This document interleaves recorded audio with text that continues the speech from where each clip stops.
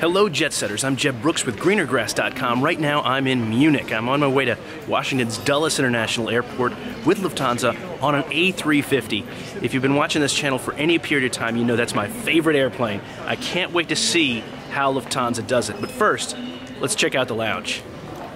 Today's journey would take about 9 hours and cover 4,200 miles or so. We'd initially cruise at 36,000 feet before climbing all the way up to 40,000. It was a pretty bumpy flight, but our pilots did their best to find smooth air as we traveled from the Bavarian capital to the capital city of the United States. Because we were fortunate enough to be traveling in business class, we enjoyed access to Lufthansa's business class lounge. We also had access to the Senator Lounge thanks to our Star Alliance Gold status. Unfortunately, both were pretty crowded, so we really had a hard time finding seats and left rather quickly. Lufthansa flights to the United States leave Munich from either the H gates or the L gates. Those are in the newer satellite terminal, and that's where our flight was scheduled to depart. Passengers traveling to the United States must go through a secondary screening process before gaining access to the gate. Once we got back there really wasn't much to do. It was just one small food cart with limited options. Thankfully, however, there were great views of aircraft coming and going, and that's always a highlight for me. Our aircraft was quite new, having joined the fleet only 8 months ago. The boarding process was distinctly un-German. It was chaotic, and few passengers seemed willing to follow the gate agent's requests that we board with our groups. Once we were on the jet bridge, though, my mind wandered a bit. If you were ever deciding whether to connect in Munich or Frankfurt, it can be a tough call. A trip through Frankfurt may involve a hard stand, buses, and lots of stairs. But it's just never seemed quite as crowded as Munich can be. But what do you think? Leave a comment. Would you rather connect in Frankfurt or Munich? Lufthansa took delivery of their first A350 in December 2016. Often, launching a new aircraft type can be an opportunity for an airline to reinvigorate their interiors, to improve their passengers' experiences. That's exactly what Delta did, for example, when they introduced their A350. In fact, it became the springboard to redesign the cabins in their entire long-haul fleet. Lufthansa, though, they went in a different way, or rather they really didn't go anywhere. You see, these seats are practically identical to every other business class seat on every other plane in the Lufthansa fleet. Now, to say I think this is too bad. The A350 was really the perfect opportunity to try something new.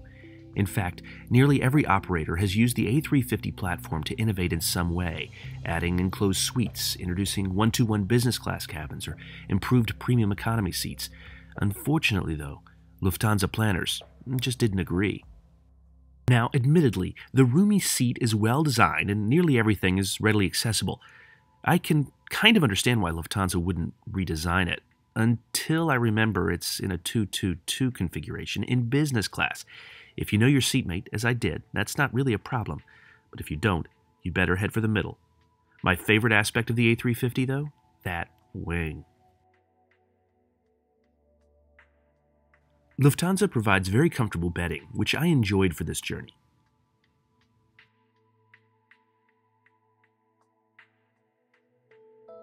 As I said, the seat is well designed. It provides everything you'd expect on a medium to long-haul business class flight. To that point, there's sufficient storage. The amenity kit and a bottle of water are provided here. We'll take a closer look at the amenity kit after a while. I've flown with Lufthansa business class on the A330, 747-8, and now the A350. If I had the choice, I'd fly in first class. Just kidding. The best option, in my opinion, is to fly business class upstairs on the 747-8.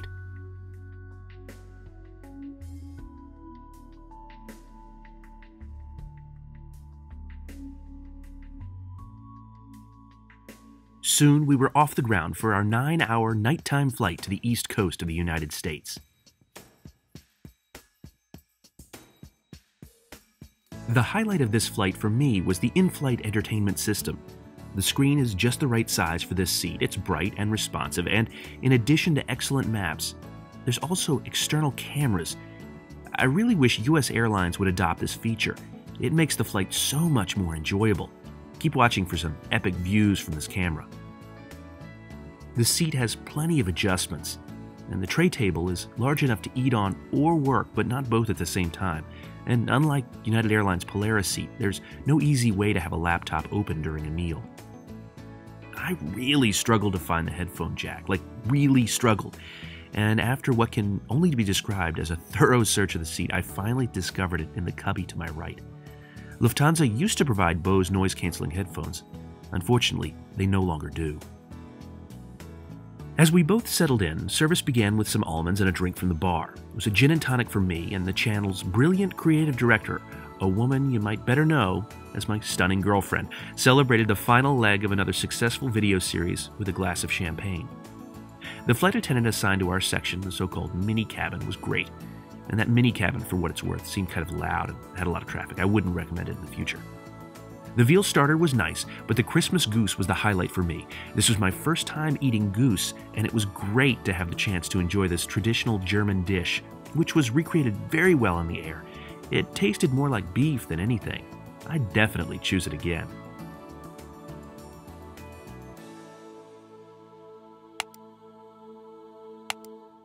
After dinner, we were presented with cool Lufthansa advent calendars filled with chocolate. While not quite as impressive as KLM's Delft houses, it was a great touch and definitely got me in the holiday spirit on this flight, which took place on the 1st of December. Getting in and out of this seat was straightforward, not as easy as, say, Hawaiian's 222 business class, but it was doable.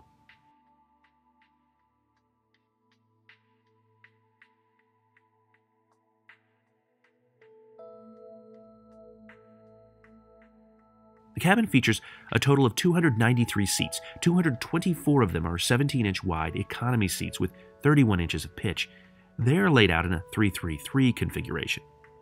There are also 21 18-inch wide premium economy seats with 38 inches of pitch, arranged in a 232 configuration.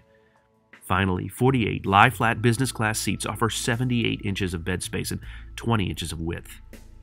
I really think other airlines like Delta, Malaysia, and Philippine Airlines have done a much better job configuring their A350s, but what do you think? Leave a comment with your thoughts on Lufthansa's A350 seating configuration. Flying at night often means there's not a lot to see out the windows, but shortly after I raised the shade, civilization came into view.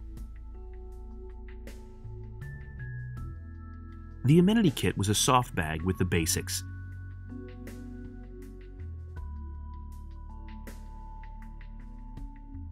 I really enjoyed the IFE. Forgetting what was on my iPad, I watched not one, not two, but 3 movies on the ride across the pond. A hot towel preceded the pre-arrival meal, and Lufthansa take the hot part very seriously. I was starting to feel a little sick, so I opted for a bowl of soup. It was hearty and delicious, and coupled with a cup of tea and a soft pretzel, it really helped me feel better. We were all over the sky, so the pilots turned on the fasten seatbelt sign. I feel like U.S. airlines turn it on much more frequently than European ones, so I figured this would mean we were in for some bumps, and we were. The pilots descended 8,000 feet before climbing another 4,000, all over about 40 minutes in search of smooth air. We never did find any.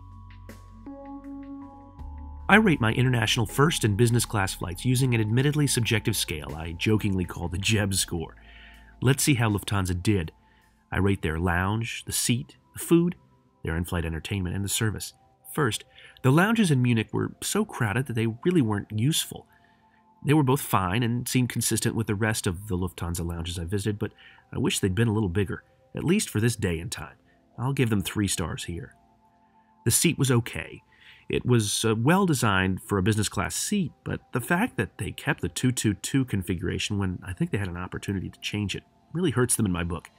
I'm going to give them 2 stars here. The food was delicious. Every bit the business class meal. I really liked having a traditional German favorite at this time of year. 4 stars here. And the in-flight entertainment did what you'd expect and a bit more. I love those cameras. It was easy to find what I wanted to watch, and even though it wasn't as impressive as, say, Emirates' ICE system, I'm still giving it the 5 stars it deserves.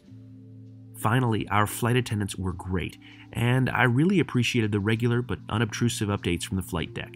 But they weren't as enthusiastic as other Lufthansa crews. This was 4-star service in my book. So that leaves Lufthansa with 18 stars for this A350 business class flight from Munich to Washington, D.C. But what do you think? Leave a comment with your thoughts, and between now and the next time, see you in the sky.